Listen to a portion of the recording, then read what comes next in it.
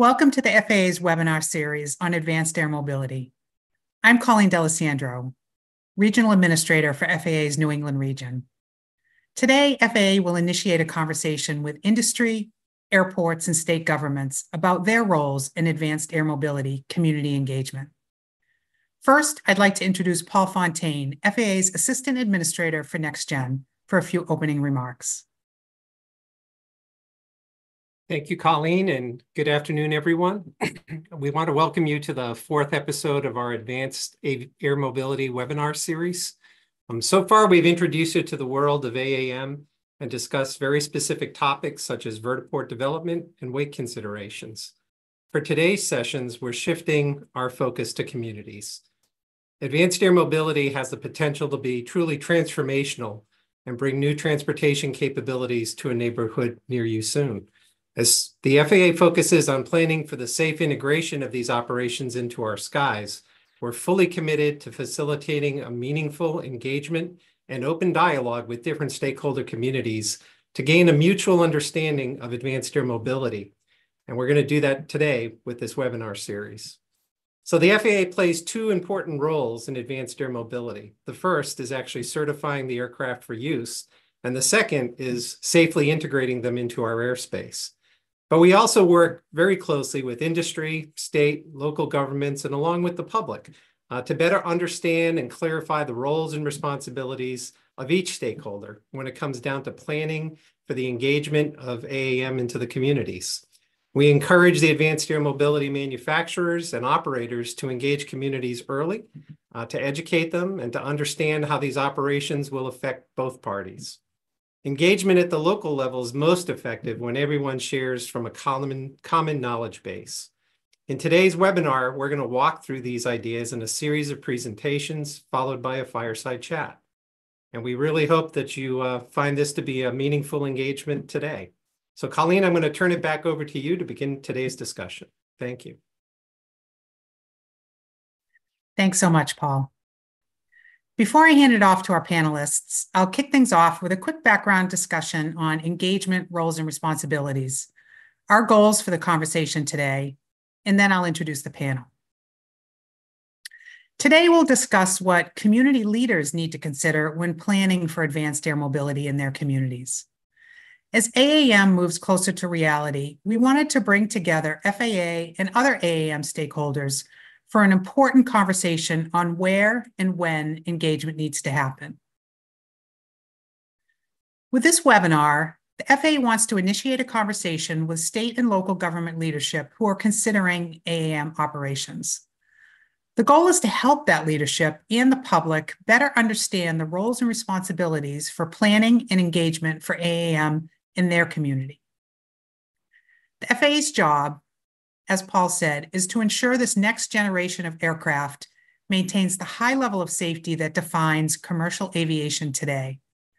This effort will involve the following FAA responsibilities: certifying the designs of these aircraft with the AAM manufacturers, finalizing the operating framework, such as pilot qualifications and training, and lastly, integrating these new operations into the existing aviation system. So what are we going to talk about today?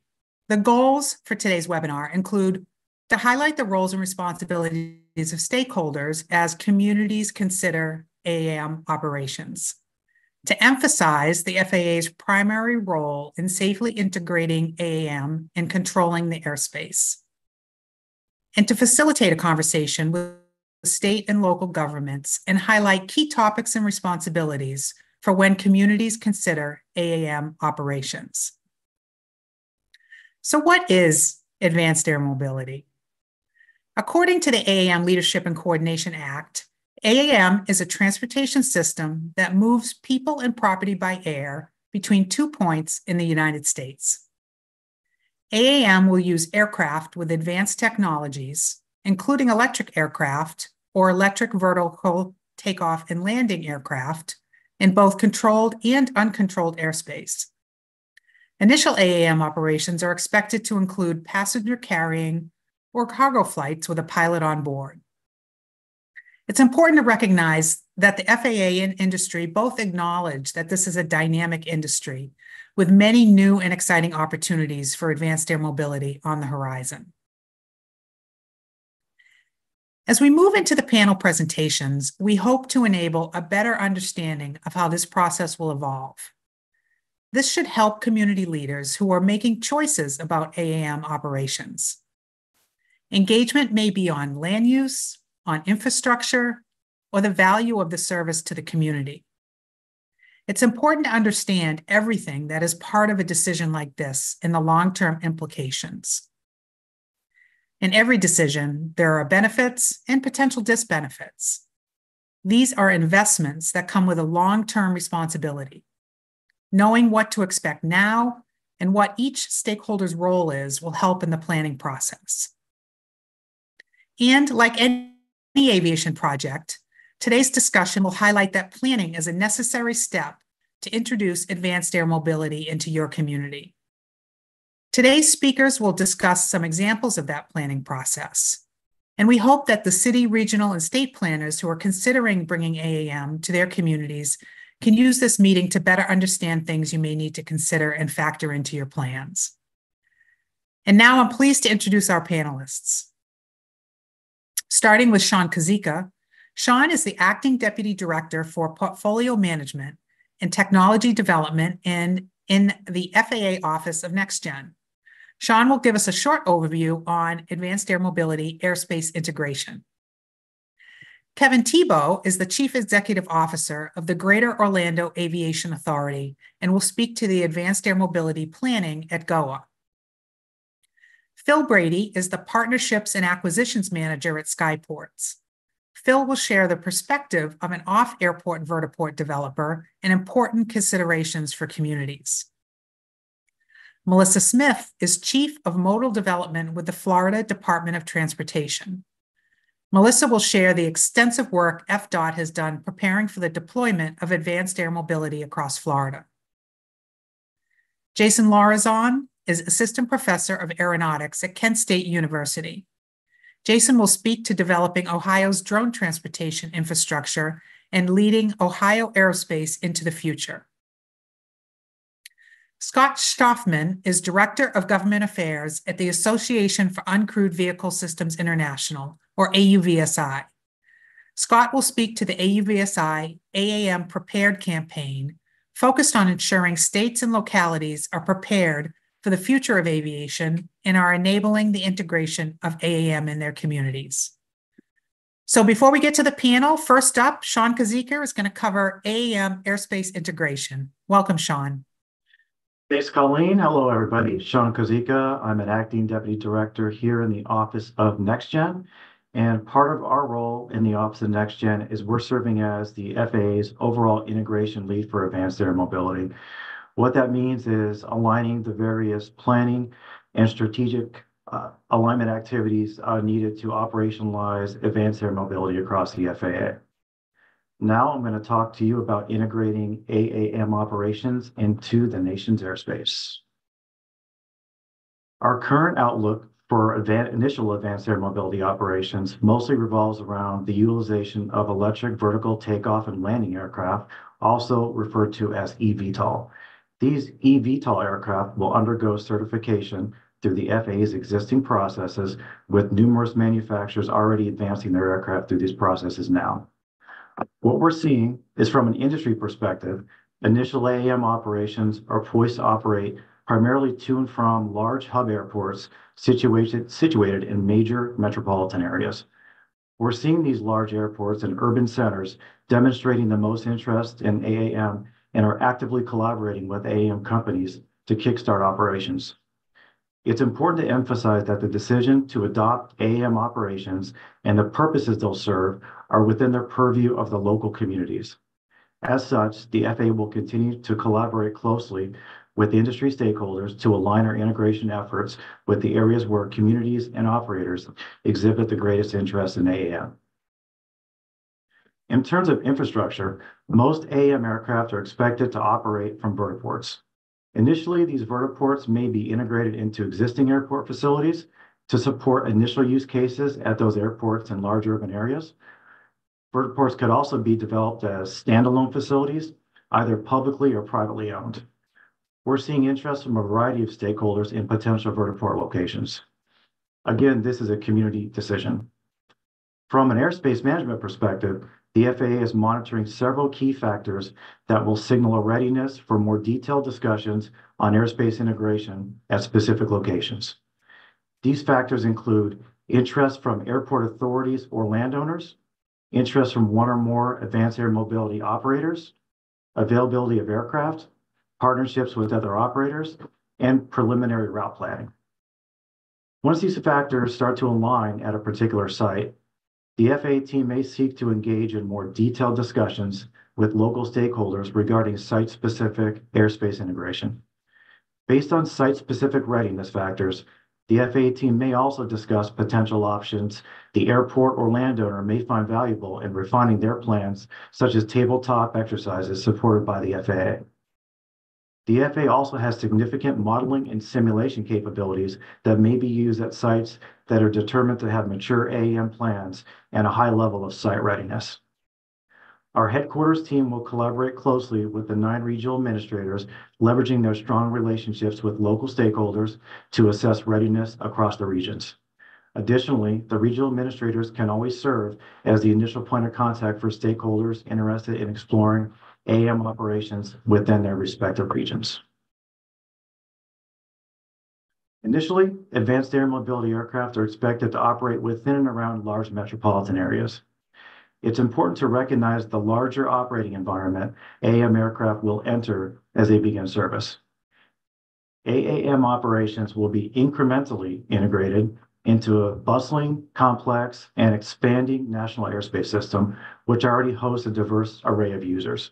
Some of these users include legacy air carriers, general aviation, business aviation, commercial space operators, military operations, cargo operations, and lots of different unmanned aircraft systems serving various missions, all with different aircraft types, different performance characteristics, and different mission requirements. For the initial phase of AAM operations, we'll use the existing regulatory framework and operating rules. As previously mentioned, industry plans point towards the initiation of operations in and around major metropolitan areas. These areas are typically categorized by Class B and Class C, also known as Class Bravo and Class Charlie, airspace designations, owing to the high volume and complexity of aviation activities around those areas. Consequently, this airspace imposes some of the most stringent operating requirements. In terms of altitude, AAM aircraft are projected to operate at heights of up to 4,000 feet above the surface. This altitude range ensures compatibility with existing airspace structures and facilitates safe integration with other airspace users. Air traffic controllers will manage initial advanced air mobility operations by providing air traffic control services based on the type of airspace and type of aircraft being operated, just like they do for other airspace users today.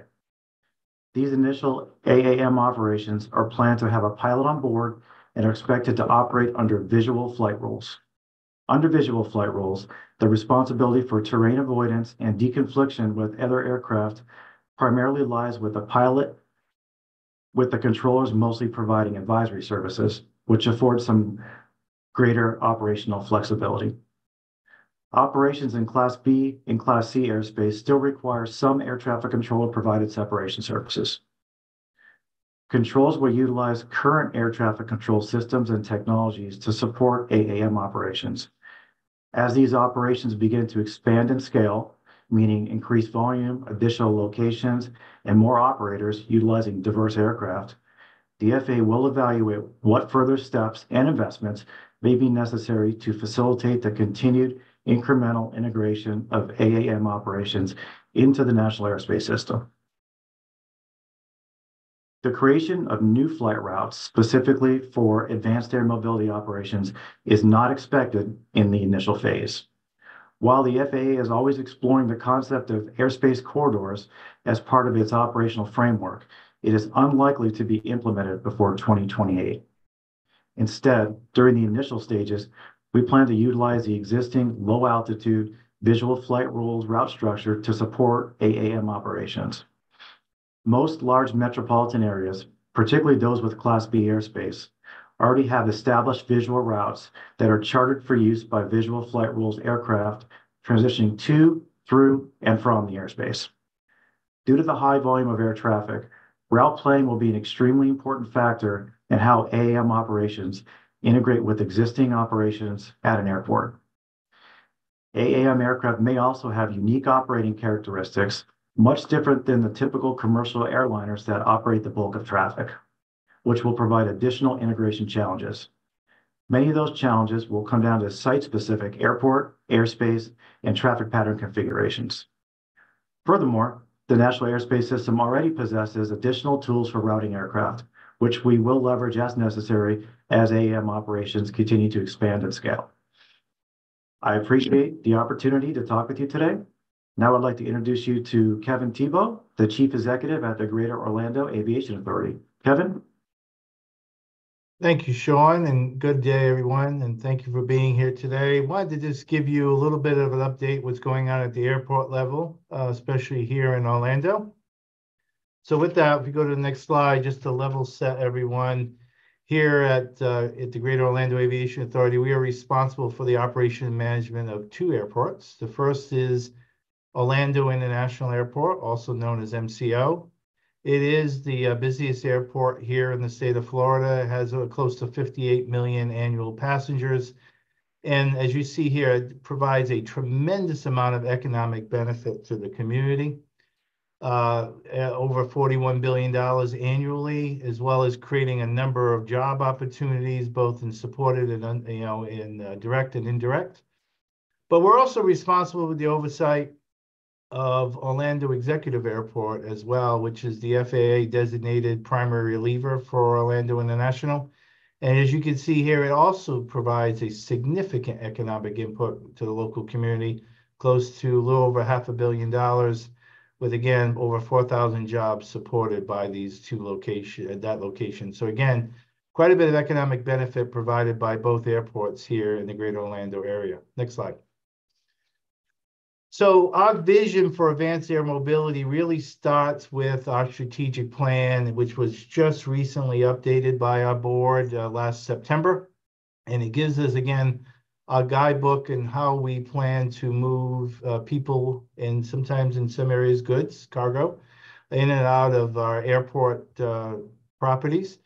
And it really begins with our direction. And this is our mission, vision, and values. I just wanted to focus on a couple of things real quick. You can see here that our mission is seamlessly connecting Florida and the world through exceptional experiences, collaboration, and creativity. So we recognize as we've continued to grow here in Orlando, our connectivity with Brightline here in the trains and so on has really caused us to evolve as more of a modal hub for the state.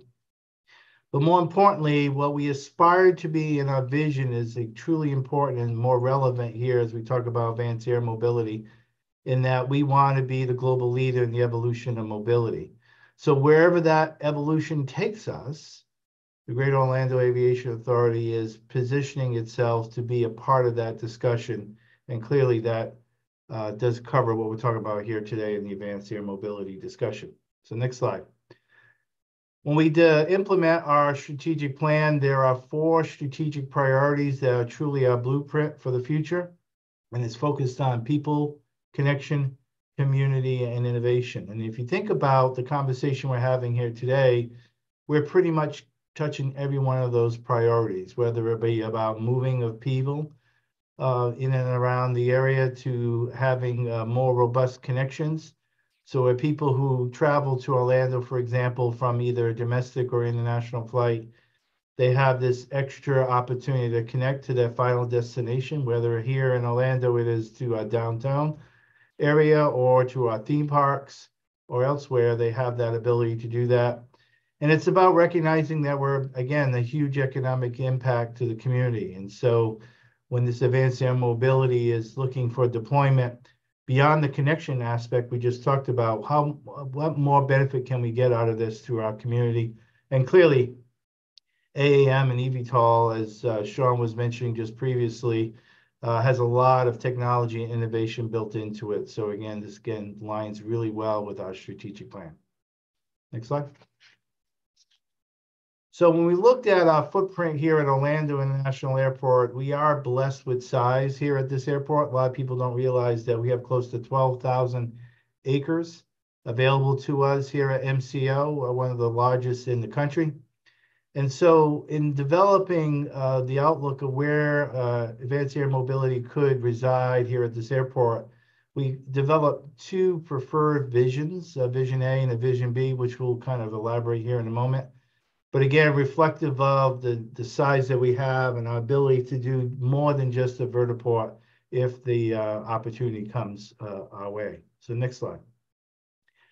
So in Vision A, we look at this location in our East Airfield as really an opportunity to leverage that property up there. We have well over 1,000 acres located in that northeast corner of our property that is reserved for this type of a development. And as seen here in this rendering, a lot of planning work has been developed. The roadway network you see there actually was included in some of our early planning efforts and development efforts, coordinating with the local government here, whether it be Orange County or the city of Orlando. So all we're doing is now being able to do that overlay of what this could be. And again, could be a technology incubator. It could be an opportunity to look at how we can research and development, maintenance and repair. A lot of different things could occur at this remote site. But clearly, there's always challenges, right? Just like in any location. And as you can see here, clearly, how do we connect this to the main terminal? As you look back at the previous map, the passenger overall, experience, what could be there for them, and how do we do that remote baggage collection? Even though there are some concepts available to us to do that. Next slide. And so the one thing that attracted us to the East Airfield beyond the fact of the property size that we have is the flow into and out of Orlando International. As Sean was mentioning, OIA or MCO is a Class Bravo airspace. And so as such, as you can see here from this diagram, our north flow and our south flow actually works quite well around that property site. And so it should be a very good support mechanism for the development of the site, should that be where it ends up locating as one of those visions that we have for the property. Next slide.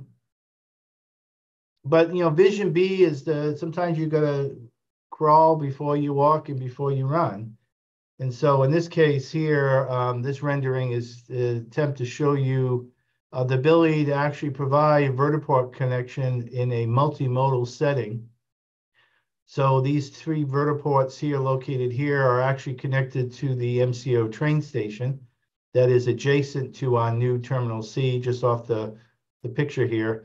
And so what this then provides is that seamless connection. So someone should arrive by air, national, international. If someone should arrive by train, whether it be a South Florida train or in the future expansion of this train to Tampa Bay, or even some other locations like that, we have the ability to be able to do that with this location and seamlessly be able to provide that connectivity. But same thing occurs about the passenger experience and about the baggage handling. Got to work through some of those issues, especially at an airport location.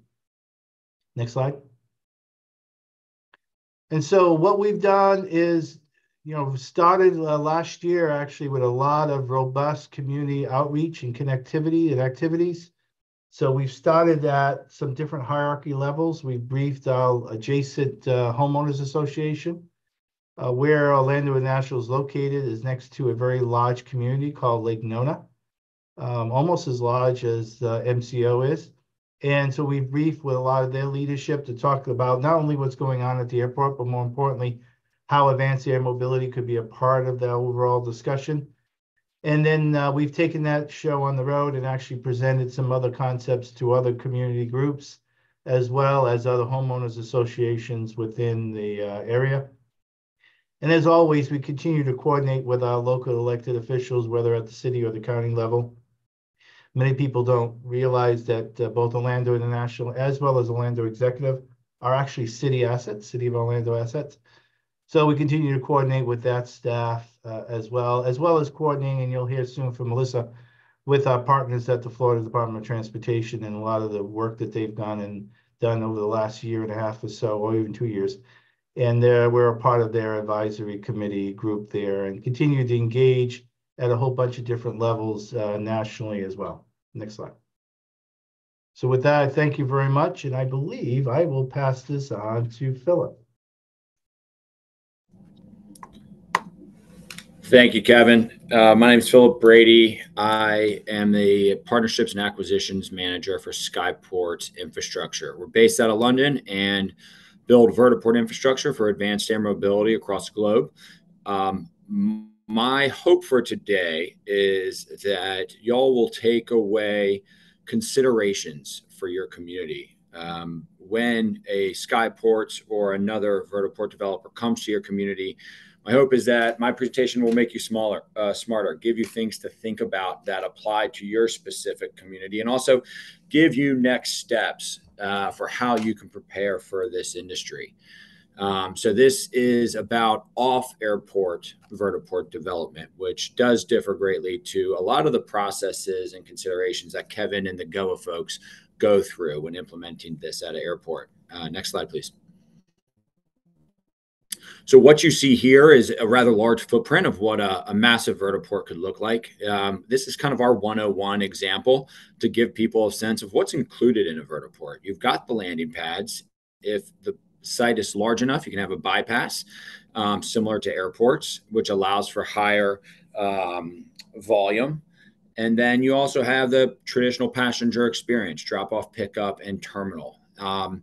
Passenger value proposition is time savings. And so efficiency is important in moving passengers through our vertiport onto their plane and ultimately to their final destination. Next slide, please.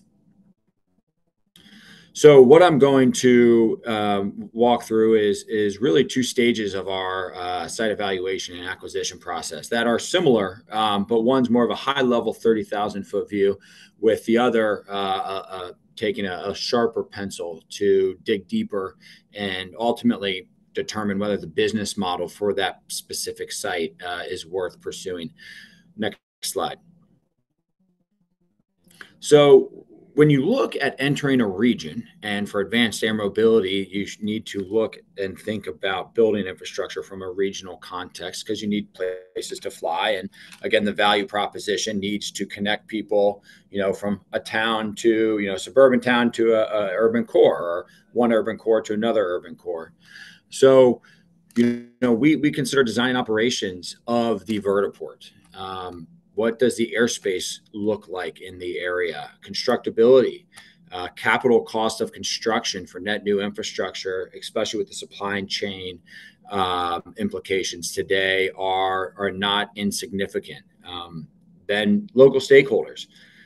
Advanced air mobility is different than traditional aviation in that the vertiports will serve the local community that it is in, and therefore needs to mesh into the fabric of that community. And it's largely on the vertiport developer to identify, from a Skyport's perspective at least, how to ensure that our operations, our designs, are not negatively impacting the residents, but a value proposition to the community, because these vertiports need to have lasting power and longevity. And then ultimately the regulatory and permitting review process.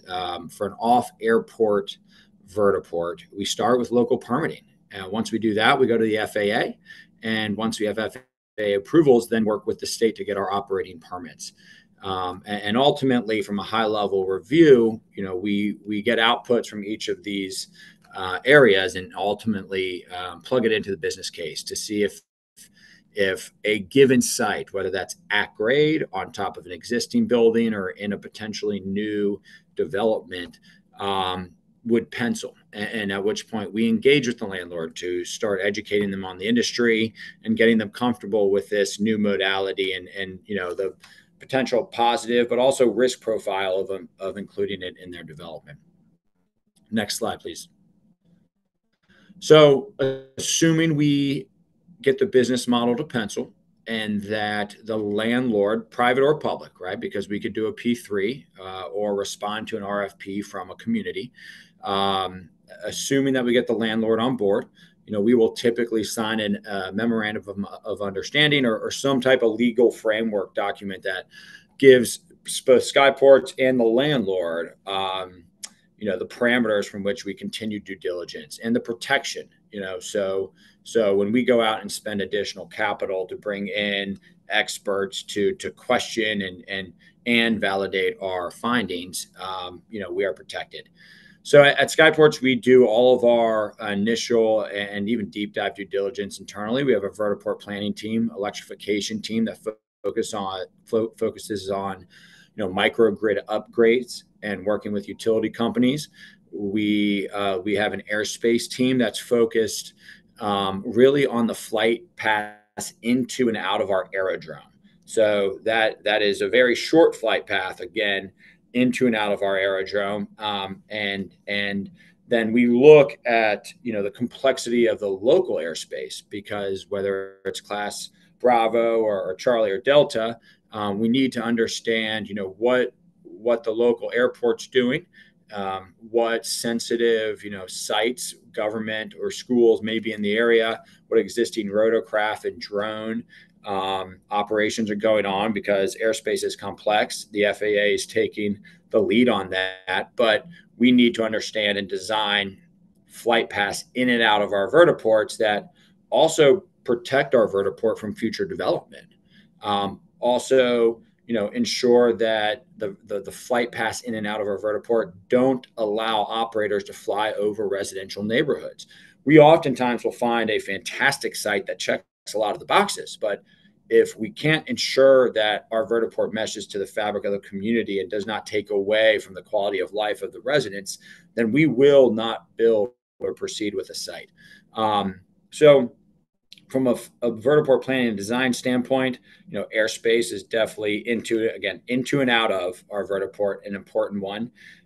That helps us understand volume, and then can allow us from a designing standpoint, to figure out how many turns an hour our vertiport will receive, and ultimately what the business model would look like. Capacity and demand then, layers on. More information into the business model, which helps us understand what that landing fee will look like.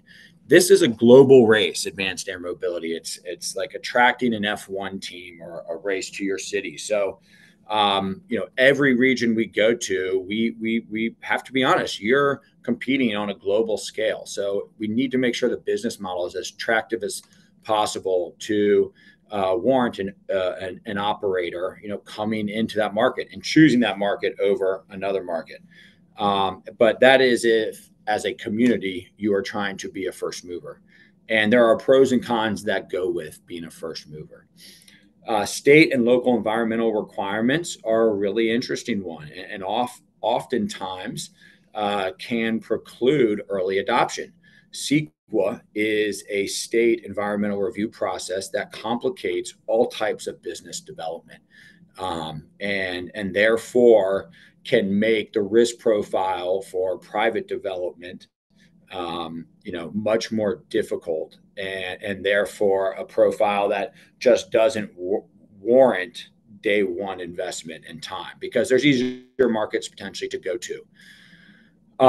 Also understanding NIMBYism, not in my backyard. If communities don't want this, they won't have it, and that's okay. It's, we're in a country that allows you to make those decisions. The Georgetown, the suburb of Washington, D.C., decided they never wanted a metro, or didn't want a metro back in the 70s, and today they don't have a metro. So understanding what the local community wants, what their willingness to adopt new technology is, and frankly, if they just aren't receptive to new industry, can also determine whether or not private industry will from day one spend time trying to launch this infrastructure and this industry.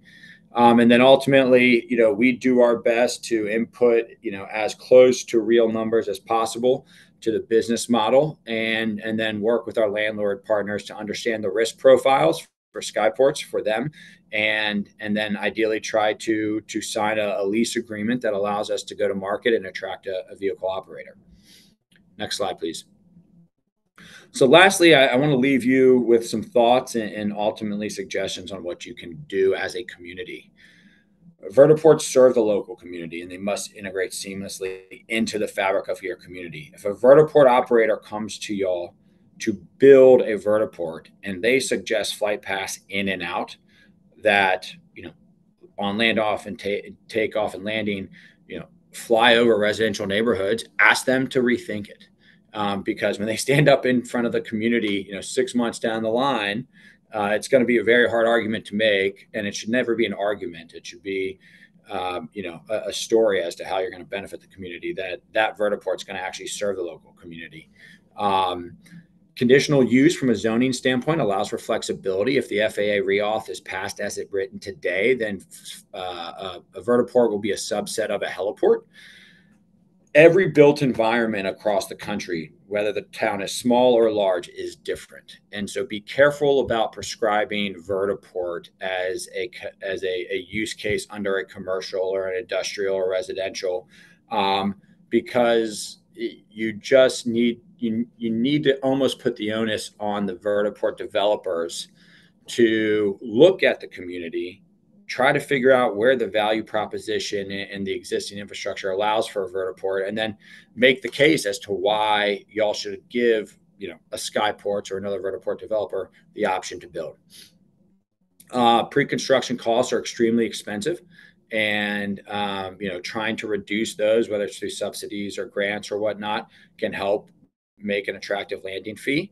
It's okay to be a second, third, or fourth tier market from an onboarding perspective. Oftentimes first movers, there is an upside, but there's also a risk to that, right? So sometimes learning from best practices can be very, very positive for your community, and there's nothing wrong with doing things right and taking a slow approach. So you are not at risk, and you build a vertiport for day one operations that has long serving benefits to the community.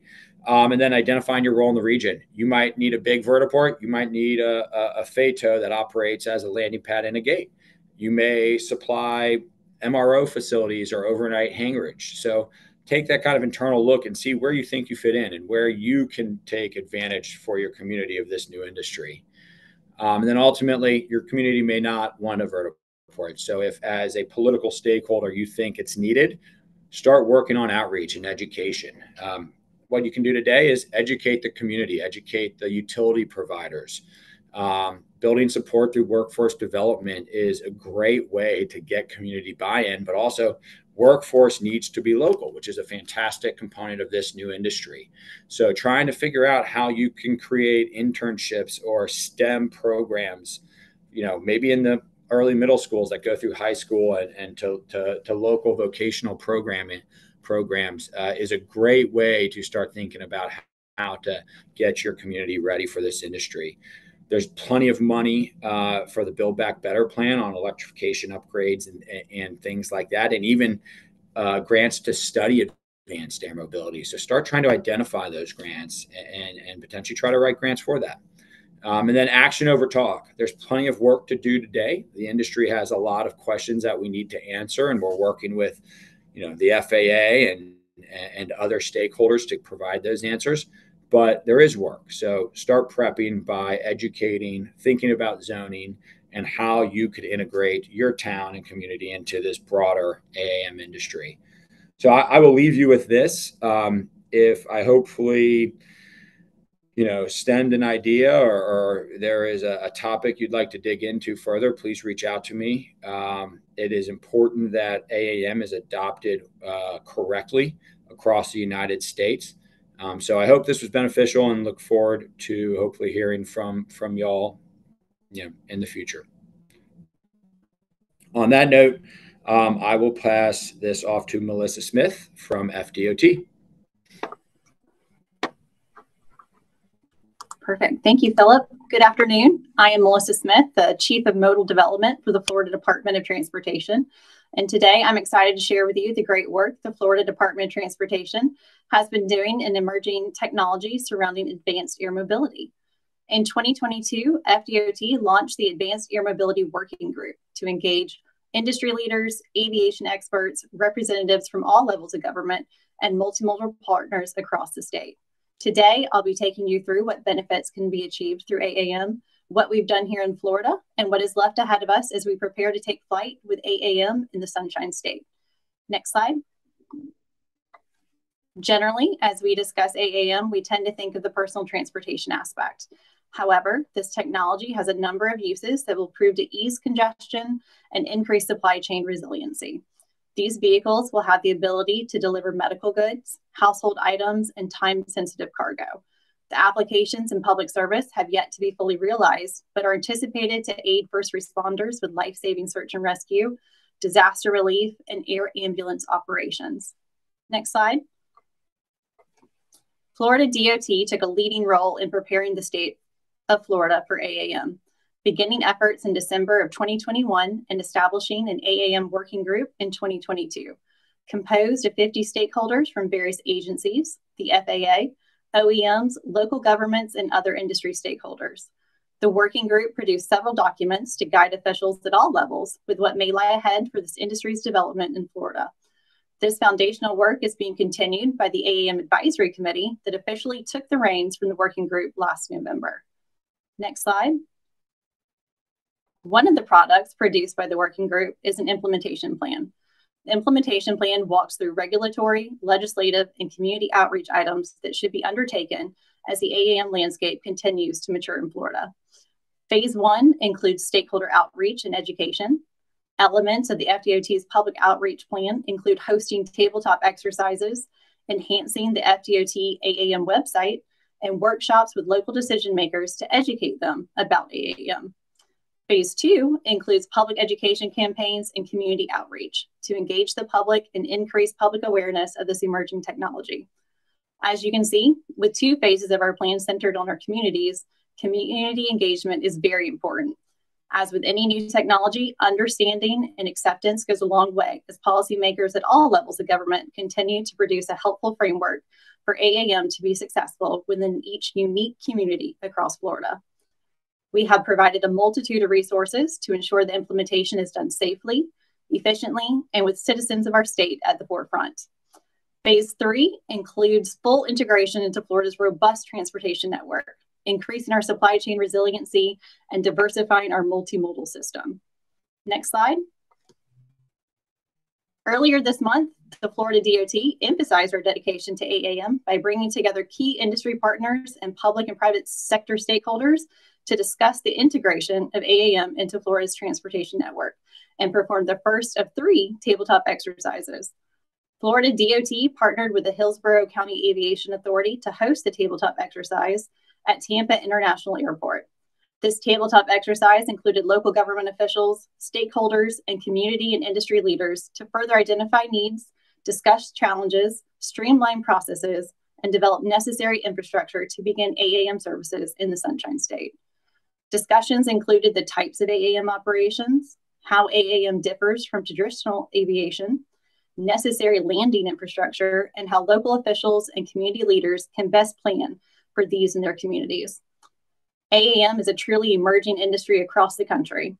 In Florida, FDOT and the Advisory Committee take great pride in bringing all stakeholders to the table to ask questions about the future of this industry, to determine if AAM is right for their community and how it may impact their residents and visitors. The continued collaboration and open dialogue have been admired by many other states as the gold standard for making this new technology a reality. Following the series of our planned tabletop exercises, and with additional feedback from the Advisory Committee, the Florida AAM Land Use and Site Approval Guidebook is slated to be released this summer. The guidebook will assist local planners, elected officials, and industry leaders to make informed decisions about AAM in communities throughout Florida, including land use and approval processes for these operations.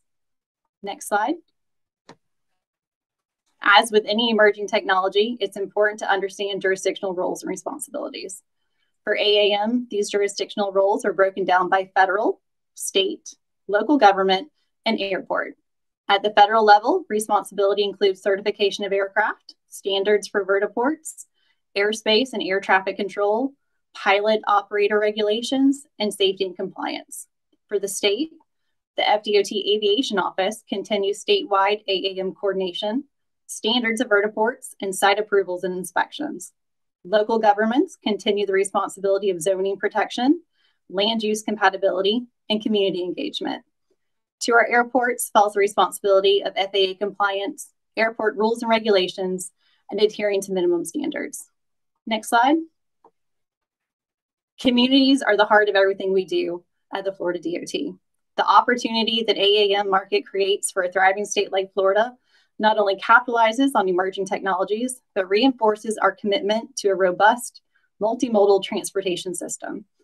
Thank you again for the opportunity to highlight this exciting work being undertaken by the Florida DOT and for being partners with us as we continue this conversation to bring AAM transportation into reality. And now I'm going to hand it over to Jason Lorenzen. He's professor of aeronautics at Kent State University. Thank you so much, Melissa. And I'm really happy to be here. I'm going to be talking about what's going on in Ohio, and more specifically what the governor's office is doing, how that's translated into the different government agencies here in Ohio, influencing industry. And one of the big things I'll be talking about is what Kent State's doing for workforce development. Next slide, please.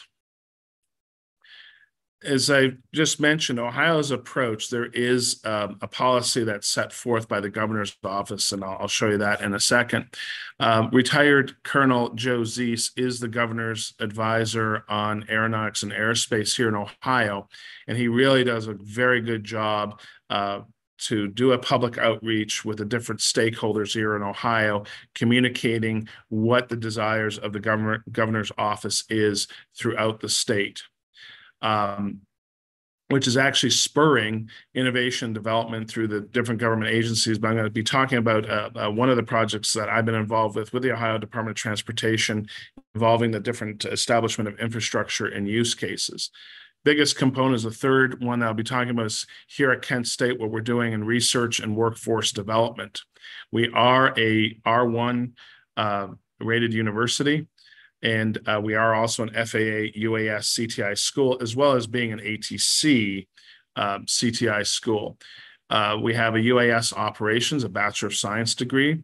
And although we had an ATC, we still have the ATC degree, but we've added an extra component called airspace management. So it's air traffic and airspace management, Bachelor of Science degree. And we have different graduate degrees that are currently in development. We also have 3-day Part 107 workshops that are offered to the general public. And we take part in Drone Day, which is a community outreach this year. It's set forth by the FAA, and it's April 27th. We'll be having a 2-hour session here at our airport, introducing the community to what Part 107 is, what safe drone operations are, and trying to encourage many people, especially those who are certificated pilots already, to get their Part 107. If you're not, to sign up for a Part 107 workshop.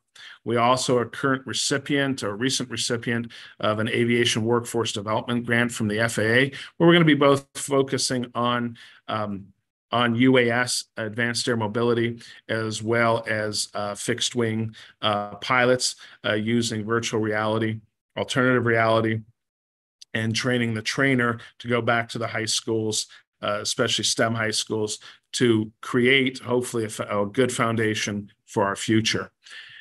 Next slide, please. As I mentioned, the governor has been, Governor Mike DeWine's office has been very instrumental in what's been going on here in Ohio by their overarching policy. And largely it's due to our history here in Ohio.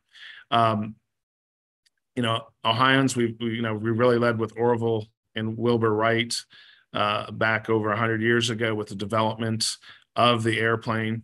Going to aerospace, going to different airlines like Eddie Rickenbacker, NASA, different manufacturers, different industry, along with the different universities and aerospace research centers here in Ohio. Next slide, please. And this is the big 4 pillars of Governor DeWine's aerospace and defense pillars. First is to preserve, protect, defend, and expand the federal aerospace and defense installations. Think of the Wright-Patterson Air Force Base down in the Dayton area. And that's just one of several major installations that the governor wants to preserve. Big issue that I'm involved in here, a big policy movements to increase the reach research portfolio and statewide synergies of Ohio's national level laboratories. Working also, the third pillar, working with Jobs Ohio to preserve and expand Ohio's aerospace and defense industry and aggressively attract jobs, mission, and companies to Ohio, which has largely been working.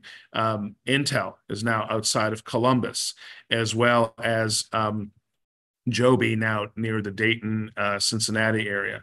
And the big thing, of course, is the fourth pillar that I'm involved in outside of the research is maintain and grow the workforce. As an assistant professor, I'm also head of the UAS program here at Kent State. You know, how do we create that next generation of workforce that are going to be ready, willing, and able to fit those jobs, that industry, and that the consumers will be demanding in the future? And we're working very carefully with different institutions throughout the state, with high schools, with different also institutions. I'll mention USI Unmanned Safety Institute and Census Systems to educate our students on what those different platforms are going to be that will be flying in the national airspace system. Next slide, please. Why Ohio is important. One of the big things that has always amazed me about Ohio is that 90% of the United States lives within 500 miles of Columbus, Ohio. Columbus is designated as a smart city, centralized in our center of Ohio, down towards the southwest area. We have Cincinnati, Dayton, University of Dayton, University of Cincinnati, Wright State University, Wright-Patt Air Force Base.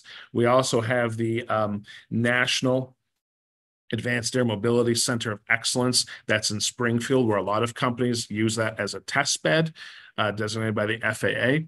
And to the northeast part, in my neck of the woods here in Ohio, we have, you know, Kent State University, Cleveland State, Case Western, University of Akron, University of Youngstown, and also very major component is the NASA John Glenn Center. And, you know, with all these synergies with industry, creates a pretty good fertile area for the development of advanced air mobility. Next slide, please. One of the things I've been involved with and certainly spurred off partly from the governor's policy was that what the UAS low-level altitude system will look like in Ohio. It's definitely an apparatus that will help develop Ohio's XTM. My particular job in this was to help develop a legislative roadmap for the Ohio legislature. I won't get into the actual nuts and bolts of the system, but again, it's coming up with a low-level altitude surveillance system, and the Cal Analytics is one of the big players in this, and we'll see a slide here coming up of what they're working on. But one of the big things that my team here at Kent State and the team that I was working on, we came up with one of the big things that we were telling local and state agencies and governments that any legislation at the state level or local level has to be carefully crafted and harmonized with the FAA, with the federal laws and regulations. And that really is one of the big challenges. But again, with you know, public outreach, this is one huge area that needs to be considered. Next slide, please. Cal Analytics, as I mentioned, was involved with him on the study paving the way for advanced air mobility operations. And in that, which is very interesting, came up this airspace surveillance system. And in that, is, you know, using the ADSB network that's already there, FAR radar feeds, track and fusion services, and what does that airspace management look like? And of course, the health and integrity of the system itself. And which paves the way for one major use case that was just announced a few weeks ago using this system. Next slide, please. Was operations around US Route 33, again, scaling up, one of the stepping stones in advanced air mobility. Drones will assist in traffic management and emergency responses along Route 33 in areas where there aren't cameras. It's a 4-year project to integrate drone technology into statewide traffic systems, of course, with the major goal of improving safety and efficiency, which I think is also a major part of the attractiveness to public outreach. Public will appreciate improved safety and efficiency if they see the benefits of this new technology. Next slide. And the FAA has approved the Beyond Visual Line of Sight drone test They're actually going to be using a Census Centero drone, which proud to announce that we're actually going to be receiving one of their command, control, and communication systems and one of their drones, same drone that's being used in this, so that we can train our students to know what this technology is, and they'll be proficient at it. Next slide, please. Our students themselves, here at Kent State, we have a Center of Advanced Air Mobility. That's really one of our major outreaches, not only to the community, but to industry. We are working with other universities and communities. We have law and policy initiatives. We have Drone Aviation, which is a yearly symposium in mid-November. Last year, we had Alessio Constantini, a major law firm, as part of a major law firm in Rome, that helped with the certification of the Velocity drone that's being used in Rome and eventually in Paris. We have, of course, undergraduate degree programs. And one of the other things that I'm really proud to mention here is our students were part of another Ohio Department of Transportation project called part of the Vertiport Challenge, where they were dealing with the greening of the airspace over Akron. And they were involved with developing what the vertiport and what the power, the solar system, would look like to supply the power for future drone operations. And largely that is pretty much an overview of the three different areas I wanted to talk to you about. And if you have any questions, we can go to the last slide. There'll be my contact information. And I'd like to introduce to you Scott Stoffman, who will be talking about the work of AUVSI. Thank you. Thank you very much, Jason. As he mentioned, my name is Scott Stoffman. I'm the Director of Government Affairs for the Association for Uncrewed Vehicle Systems International, or AUVSI. We are the largest nonprofit dedicated to the advancement of autonomous, robotic, and uncrewed systems. We've got members from small to large in the civil and defense space, as well as in the government-connected side. And so I specifically work on the state level and federal level advocacy. And we develop educational programs and model legislation that we've worked with our industry members on to help further those interests of industry, as well as taking into account what are state and local concerns, what are federal concerns, how do we get constituents to be part of that discussion. And so I'm going to tell you a little bit more about AAM Prepared, which is our specific state campaign for advanced air mobility. Next slide, please. So in development of this program, we saw a strong need and a strong block of original equipment manufacturers and infrastructure providers, some of which you've heard from here today or seen in some of the pictures in some of these presentations. We wanted to try and say, how can we centralize, how can we reduce some of the confusion that people have around advanced air mobility and get ready for what the future potentially holds for us, right?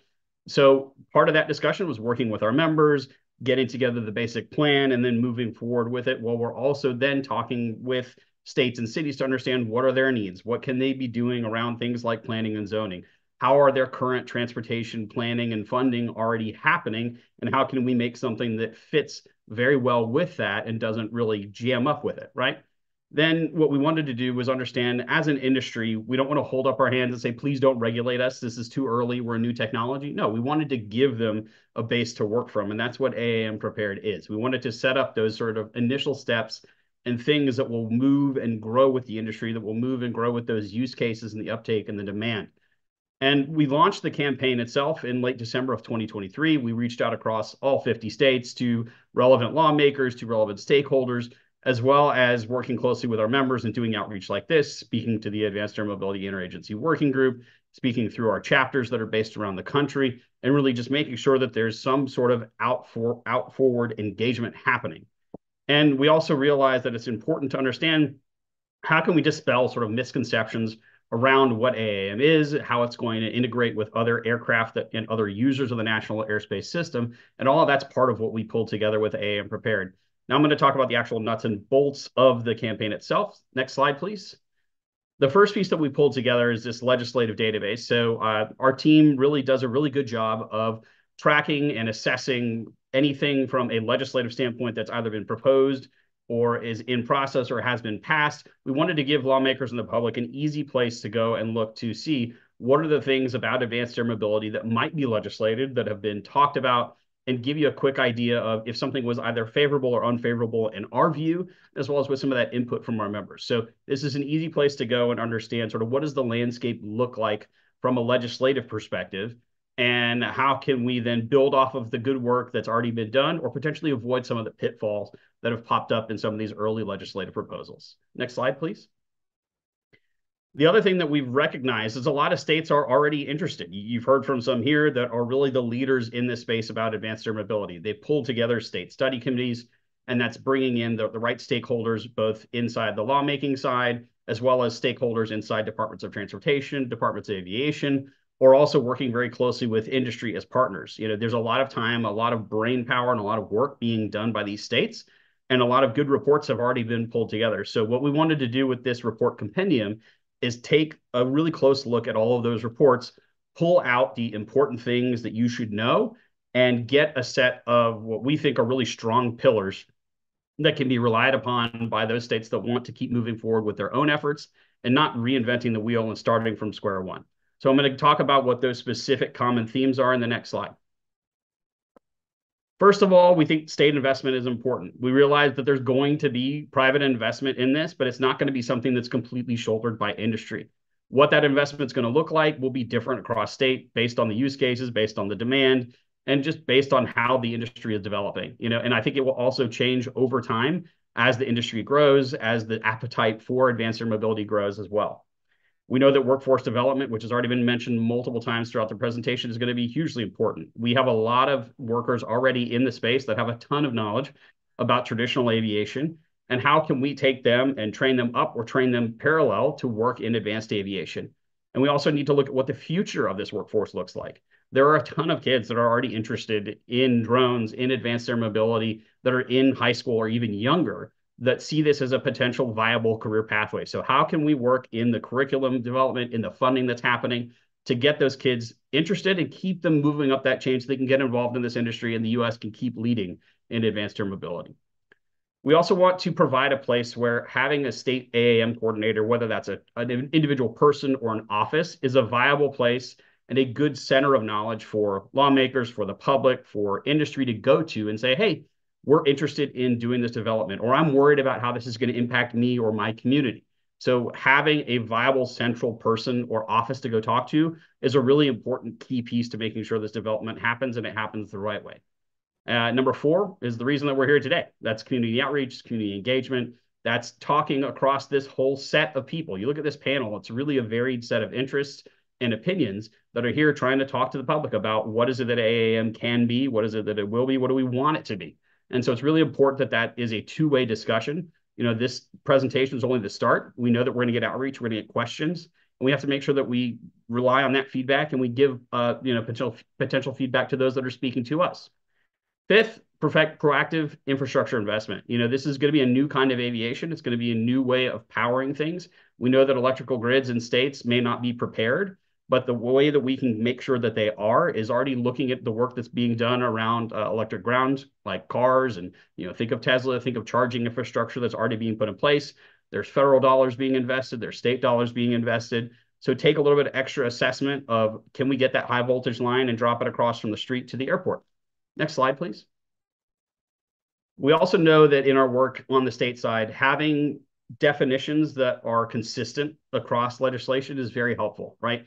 When people say things, especially in new industries, we want to make sure that we're not confused by what it is that they mean. So looking to already existing definitions that are in law is a good place to start. And that's why we have this really easy to refer to piece of legislation, piece of definitions that have been vetted by our members and by industry and by lawmakers. It's an easy place to go to understand what are some of the important definitions that will be useful as you move forward in considering what can be done about AAM.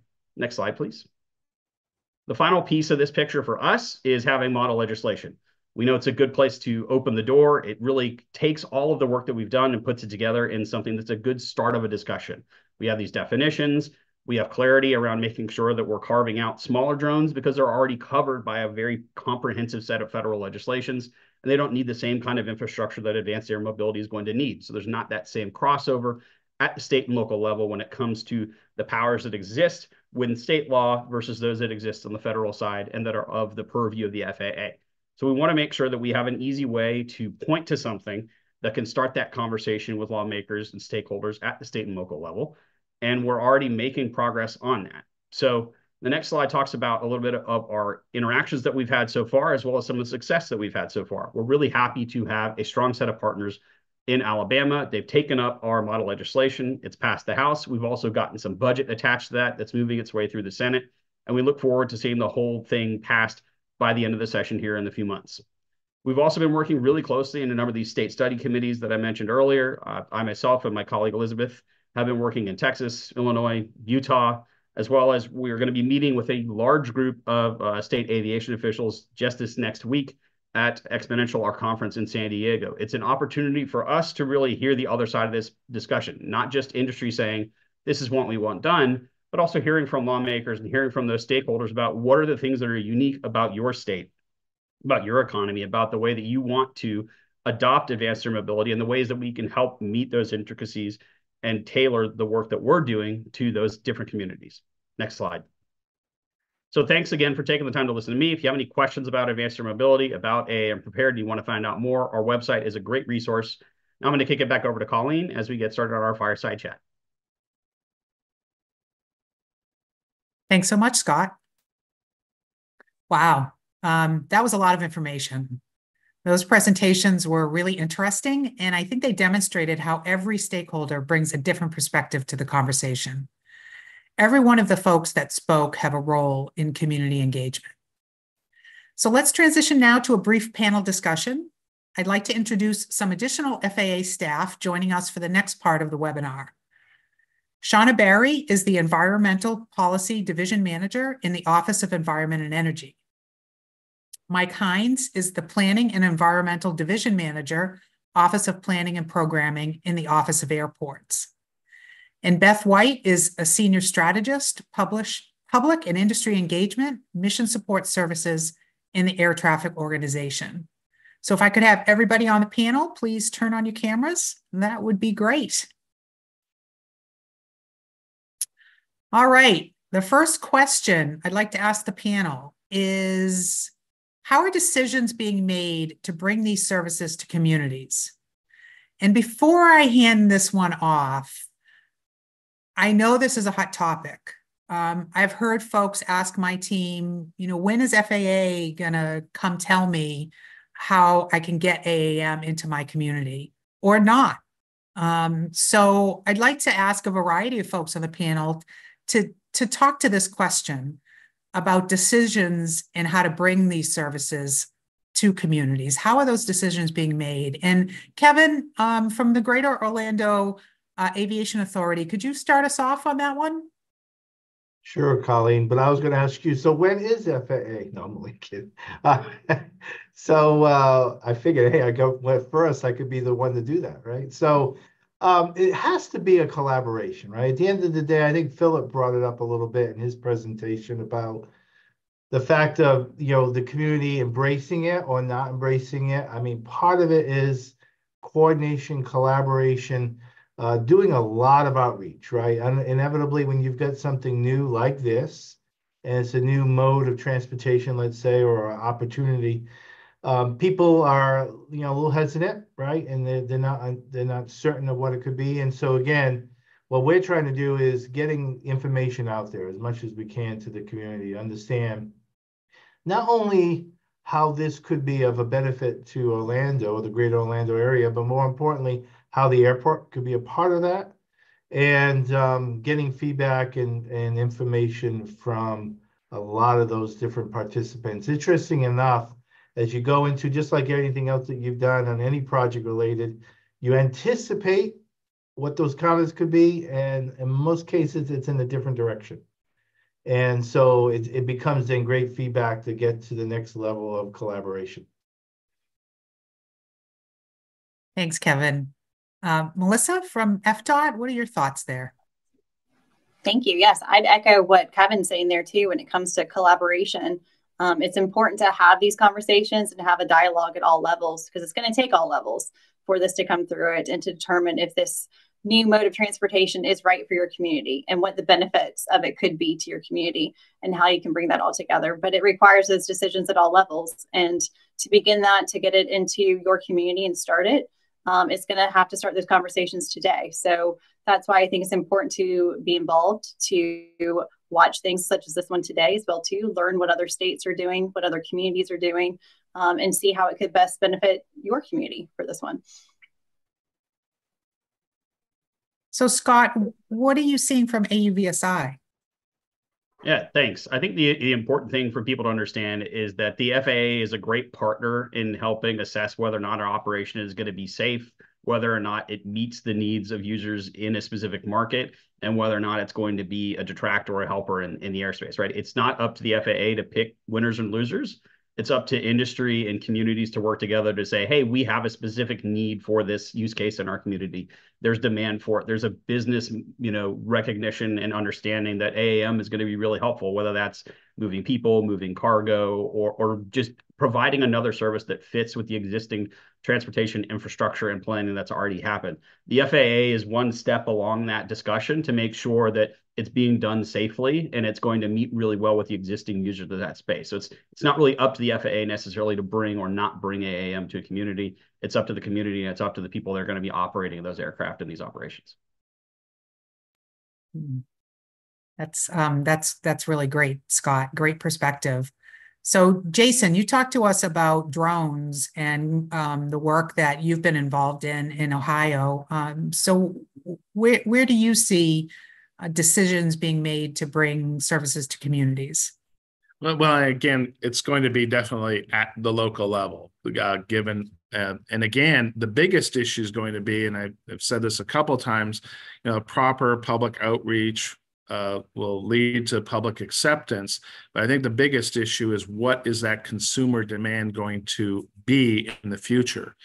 And as again, as a stakeholder from the university level, trying to create that next level of aviation professional, we've got to kind of say, okay, what is that consumer demand? Where are our graduates going to be working? Which companies are they going to be working with? What services?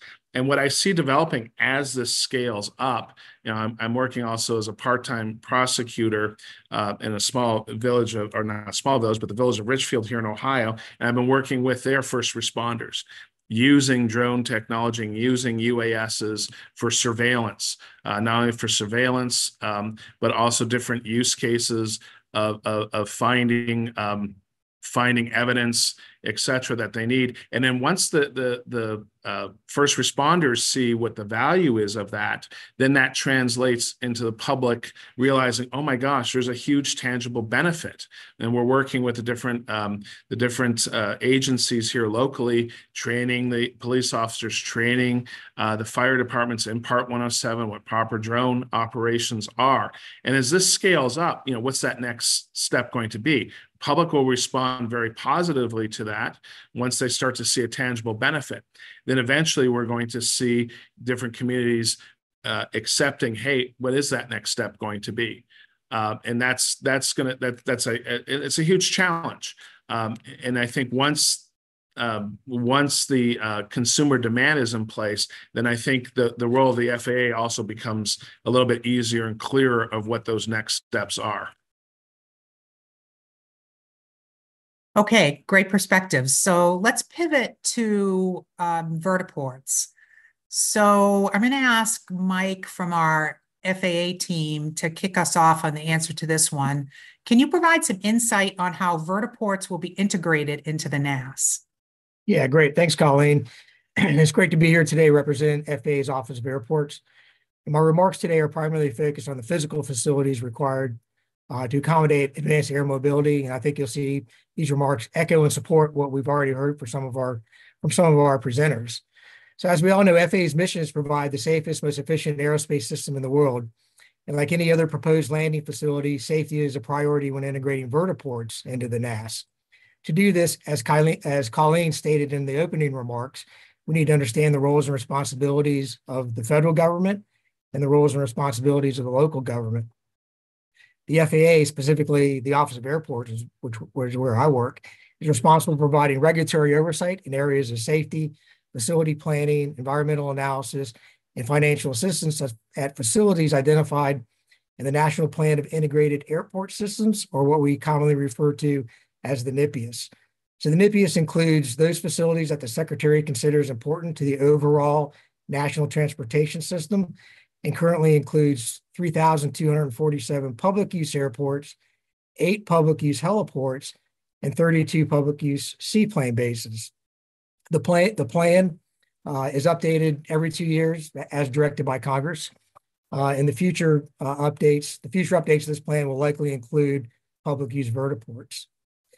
So what you also need to understand is the NIPIAS is but a small subset of the total number of facilities across the country.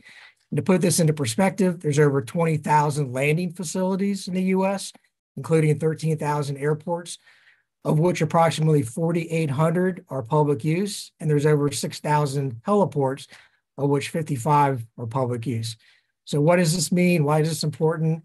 Well, it means there's a significant number of landing facilities, including over 1,500 public use airports, where the FAA has no regulatory oversight. So moving forward, we will see vertiports integrated into airports, including existing public use NIPIAS airports, as we saw with what's happening in Orlando at Orlando International, as well as standalone vertiports, which may or may not be included in the NIPIAS in the future. So proposed vertiports that are in the NIPIAS, either integrated into existing airports or standalone, the FAA will have oversight, including approval of the airport or vertiport layout plan. And what this means is that the approval will ensure that the facilities are planned and designed following FAA design standards. So for those facilities where we do not have oversight, this is really where the local government comes involved. We encourage local and state agencies to adopt FAA design standards. As you know, we have EB 105, which has design standards. Eventually, this will become a vertiport design advisory circular, similar to the airport design advisory circular. And it's really the authoritative source providing an acceptable level of safety for these facilities. So we encourage you to be familiar with these documents. And when the advisory circular comes out, try to integrate it into your local policies and guidance. And the last point that I want to make, and it really reiterates what Melissa from FDOT said, is regardless of our oversight responsibilities, land use compatibility is inherently a local issue. While we absolutely have an interest in land use compatibilities, our authorities are limited. And that even includes NIPIAS airports. We have limited land use compatibility authority. The FAA has existing guidance, the Airport Land Use Compatibility Planning Advisory Circular that's have already developed. You can find it on our website. That's absolutely applicable to these facilities. So I encourage you to look at that document for the guidance. And I'll just leave you with you know your communities best. So make sure you're doing the appropriate level of planning, including land use compatibility, designing facilities that meet an acceptable level of safety for the successful integration of advanced air mobility. Back to you, Colleen. Thanks, Mike. That was a mouthful. Lot of good information there. I'm going to ask Scott to weigh in from AUVSI and maybe make a connection to the work that you're doing with AAM Prepared. Yeah, thanks, Colleen. I appreciate that. We do a lot of work with local governments as well as at the state level. And I think that, as Mike mentioned, right, there are a lot of specific local concerns. I think Philip also mentioned in his presentation, understanding what planning and zoning is going to look like. It'll be different across communities, but the best way to really understand and be ready for that is sort of what are the minimum standards that we're going to need in place? What existing definitions do we already have in place? There's already infrastructure, like Mike mentioned, around heliports and other aviation infrastructure that can be repurposed, that can be scaled up a little bit differently to meet these aircraft, as well as to understand what is the appetite of the local community to bring in these aircraft, to bring in these new entrants, right? You know, there's a different noise signature for a lot of these electrically powered aircraft than existing helicopters. And so I think that there's going to be a lot of meetings that are going to happen at state and local level, and they're already happening, right? There are a number of states that are leaning in on this. There's a lot of good constituent feedback that's happening. Industry is being very open to reaching out to those communities that they're considering operating in. And we know that it's not going to be a one-size-fits-all operation, but that's why we have educational campaigns like AAM Prepared, like Drone Prepared, and understanding where is that nuance and difference between how these aircraft might operate where state and local powers exist and where federal powers exist. So that the FAA is charged with really understanding about the aircraft, about the operations, ensuring safety there. And then it's around planning and zoning for cities to understand the economic needs, to understand the constituent concerns, as well as how to best serve their community. So we can't touch on NAS integration without asking our air traffic part of the organization. So I'm going to ask Sean Kazika, could you touch on that question regarding integration of vertiports into the NAS? Yes, I will. Can't forget about the airspace, right? So the same theme of community engagement, early engagement, ongoing dialogue applies here too when it comes to airspace and really helping the communities make informed decisions. One of those very important decisions is where to build a vertiport. I can, assure you that the impacts and considerations of building a vertiport on an existing airport like Orlando is looking at compared to building a brand new vertiport on top of a parking structure like Philip had in his really cool picture, there are very different impacts of those two things, and those need to be considered very much when you're looking at location. Some of the factors that come into play are where would that location be in proximity to other airports nearby? Are you trying to build a vertiport that's near a busy airport or even a small general aviation airport? That's definitely a consideration. The overlying airspace where you're trying to build, what's the type, what's the configuration, of the airspace that's overlying the locations you're considering. Terrain, what's the surrounding terrain? Are there mountains? Are there tall buildings that are going to impact, how a flight arrives and departs, from that location? Compatibility with existing routes and existing instrument flight procedures, that's a big one. Looking at the current, we'll call it airspace infrastructure around airports and potential locations and seeing how that compatibility would look. That's location, but the other, important decision a community is going to make is what's the mission of that vertiport? Because like we said, it's the community's decision as to whether or not to build a vertiport and for what purpose. That's going to make a big difference in what that operation looks like and how it integrates into the larger NAS. Just a couple examples.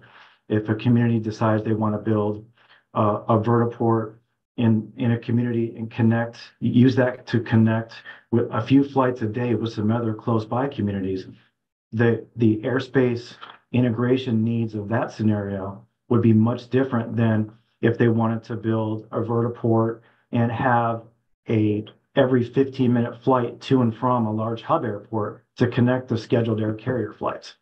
The impact and integration considerations would be much different in those two scenarios. So, the encouraging potential operators, like you've heard here today, to really engage with communities, engage early, engage often, and consider some of these factors as you're having conversations, as your potential plans for advanced air mobility evolve. Okay, so what I took away from that is it's complicated. I'm going to pivot again here and kind of get us back to community engagement by asking a number of the panel members here, who should conduct community engagement? I'm going to ask Kevin to kick us off on that one. So as I mentioned in my presentation, Colleen, we started it here at the local level, right? Because, I think it was Tip O'Neill said all politics is local. So we started here at the local level. Those of us who understand Tip O'Neill with the Massachusetts accent, right? But anyway, so we started it locally, and it really was engaging a number of stakeholders, not only the local homeowners, like I mentioned earlier, but, like local elected officials, doing engagement with some of the OEMs that are developing the aircraft, looking at some of the, Philip mentioned about operators and so on. All those different groups were a part of our outreach, and it just kind of, we're doing, in a sense, a layered approach, starting off at the local level and kind of taking that a little bit at a time. So our thought was, it's better to get kind of that, this is what's coming out, what do you think?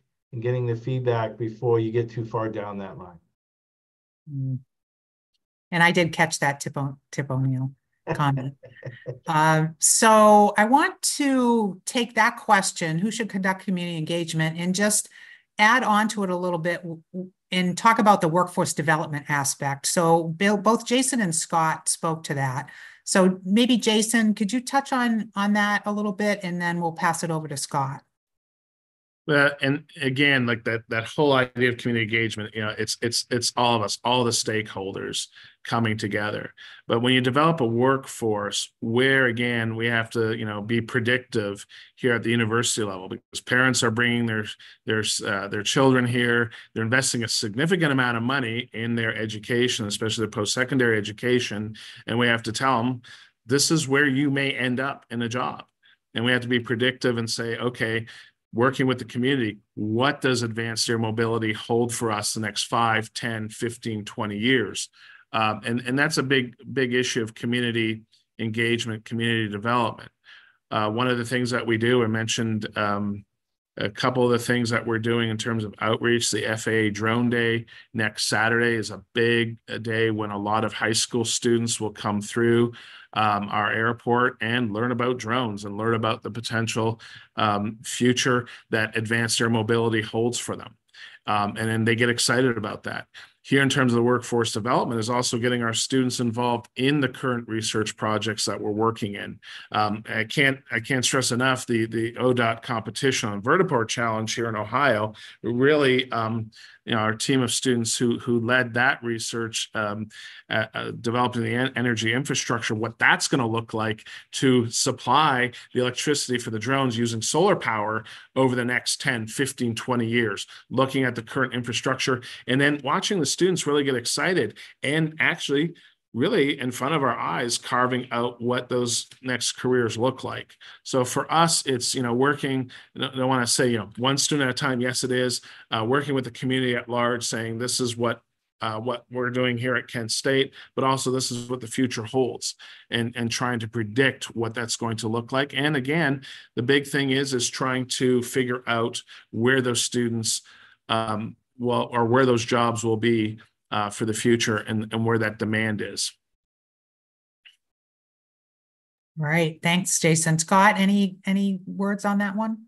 Yeah, I think when you're considering the workforce development side of this, you have to sort of understand what are all the components that are either similar or different than existing traditional aviation, the infrastructure itself, what powers that, what builds it up, how are the aircraft built, how are they serviced, who's going to be either in the aircraft or piloting it from the ground, software requirements on the back end. You're adding in a lot of these sort of advanced technologies and newer ideas that are in some ways flowing into traditional aviation, but how can we build up the already a lot of existing infrastructure that's there, get departments of education focused on it, understanding what funding needs to be done, what curriculum changes need to happen, are there new apprenticeships that need to happen, any new certifications for maintenance and things like that. I think those are sort of it. We're not doing something completely new. There's already a lot of workforce development that happens for existing aviation here in the United States. So working with a lot of those existing stakeholders and getting them around on the idea that this is a newer form that is just sort of building off of that. So last word on this particular question, who should conduct community engagement? I'm going to ask Beth White from FAA to cover that from FAA perspective. Beth? Thanks, Colleen. I think one of the things that the FAA has experienced when we're considering airspace changes is how beneficial it was really for us to exceed the guidance that we were given from the National Environmental Policy Act. And it's one of the reasons why we call our efforts to enhance community engagement. I think if you've seen a lot of our workshops, you'll see exactly what we're doing here today is you're having a conversation with a lot of voices. You're making sure that everybody who's involved in the process is part of that. And I think that's what we're all kind of talking about here so much today is making sure that you do get people into the process early. I mean, engagement is more than just answering complaints from the public, right? Engagement is really trying to bring everyone along when those larger decisions are being considered. That's really why we're hosting this meeting. There's significant decisions and choices right now that community leaders and operators are considering, and those are not dissimilar from choices that communities have made over the years when they're deciding about their needs for transportation and how those should connect, right?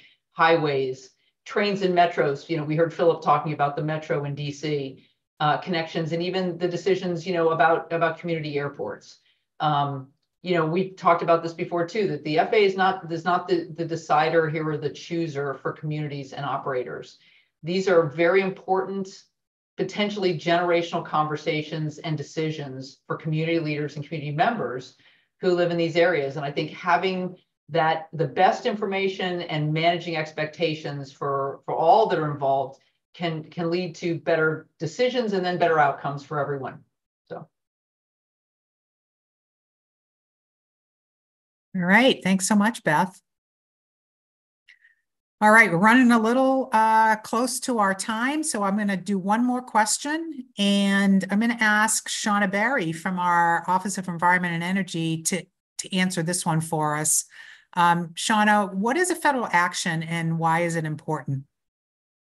Thanks, Colleen, and thank you to Beth for sort of teeing up. So Beth mentioned the National Environmental Policy Act, and federal action is actually a term of art under that act. We call it NEPA, National Environmental Policy Act, or NEPA for short. And for those of you who may not be familiar, NEPA is a procedural statute. It requires that federal agencies like the FAA consider the environmental consequences of our decision-making and then disclose any significant impacts to the public. And it's required both for actions directly undertaken by the FAA, but also for actions taken by another entity that the FAA has some sort of approval authority over. In the context of AAM, examples of FAA actions that might trigger NEPA include things like approving a modification to an airport layout plan, to add a vert report on the types of airports that Mike was referencing, or projects that require development or changes to air traffic procedures. Understanding the potential environmental impacts of AAM operations and community concerns around them is going to be really important as we prepare to integrate these vehicles into the airspace. And so the distinction between what is and what is not a federal action is going to become really important, because when there is a federal action, the FAA is responsible for complying with NEPA, including the community engagement requirements that are a part of that process. On the flip side, as has I think been alluded to, we expect that some AAM actions could occur in situations where there won't be an FAA approval. For example, establishment of some private vertiports. So in those situations, FAA oversight and engagement will be relatively limited, and other proponents of the operation, such as state and local government agencies, they're going to need to take the lead in engaging with communities and understanding those environmental impacts. Thank you, Shauna. Mike, anything from the Office of Airports you'd like to add to that?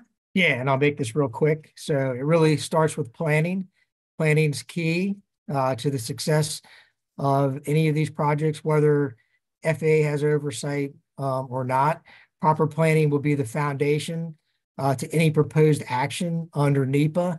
And I can tell you from our experience, the quickest way to delay or at worst derail a project is incomplete or inadequate planning. So just keep that in mind as you move forward with a proposed project.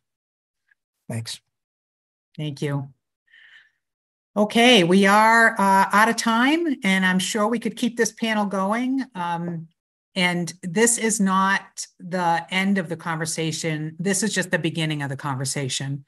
If you have questions, please reach out to your local FAA regional administrator. As I mentioned, I'm the regional administrator in New England, but there are 9 of us across the country, and that would be a great place for you to start if you have questions, and we will help you get to the right part of FAA or even answer your questions ourselves. So as I mentioned before, and Mike just also mentioned, but it bears repeating, like any aviation project, planning is a necessary step to introduce AAM into your community. Today's speakers discussed some examples of that planning process.